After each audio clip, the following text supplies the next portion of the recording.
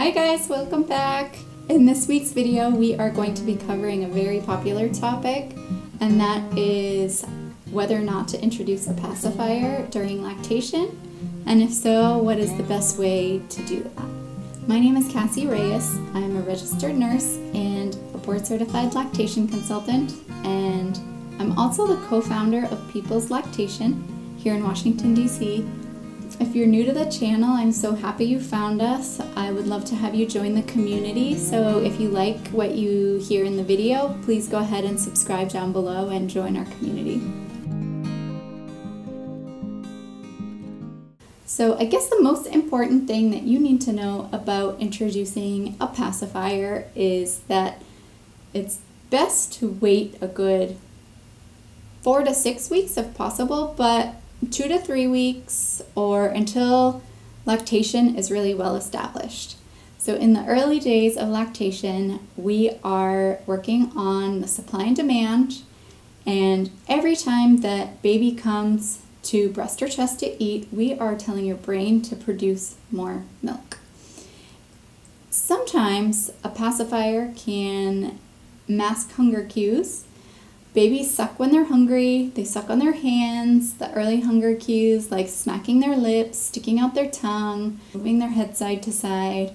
All these cues are very easy to miss if baby is sucking on a pacifier.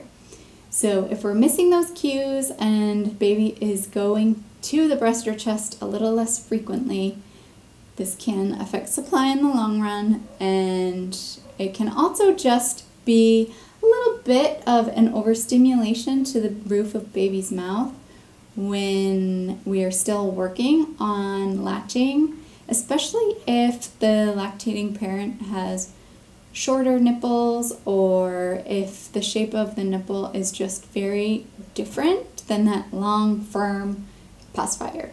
So that's the advice that I tend to give people. However, if early on when you're in the hospital, your baby has gone to the nursery, maybe for a procedure, or just to give you a little bit of chance to rest, and you notice that maybe one of the staff has given your baby a pacifier. This tends to happen for circumcisions. They give baby a pacifier to suck and soothe during the procedure. Don't fret. This early introduction doesn't mean 100% that it's going to ruin your lactation journey or ruin latching, or that your baby is going to have nipple confusion right away. Most babies are capable of going back and forth. It's just that it's best practice and recommended to hold off on a pacifier as long as possible until you really feel that you guys are in a good groove, that latching becomes a little easier, that your milk has completely come in. So, and I tell every parent, it's up to you. This is your baby.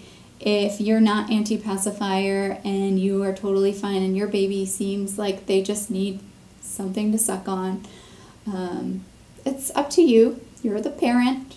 Just keep in mind that waiting a little bit longer could be really beneficial for your lactation journey.